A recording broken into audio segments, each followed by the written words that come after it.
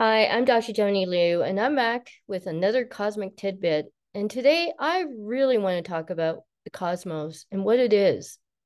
The cosmos is forever.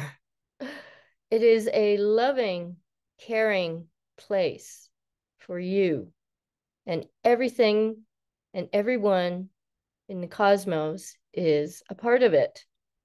The cosmos does not judge. It does not punish. It does not condemn ever. Instead, it is very patient. It neither demonizes you, nor condemns you, nor judges you. It knows that when you are learning, mistakes are part of the learning process. So it waits patiently. It never gives up on you. It never executes you. It is full of innocence, and an innocent mind, as I've been trying to portray to you, is one without projections, without intentions, without expectations. That is an innocent mind.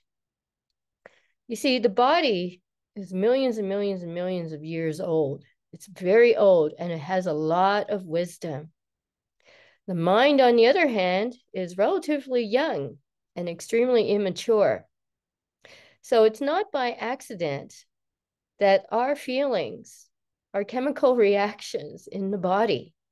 So why you feel has a chemical signature in your brain. Your feelings come from your body. But the interesting thing is that the collective ego has been teaching you to ignore those feelings. Okay, now there are feelings that are called true feelings, and then there are ego feelings or ego emotions, which are actually not good for us because they have been. So they're basically feelings or emotions that have been taken over by the ego. So they're not true feelings. I'm going to go into these things in the next few days, maybe even weeks, because it is a very important topic. So I'll see you next time. Come back to the Cosmic Tidbits. Bye.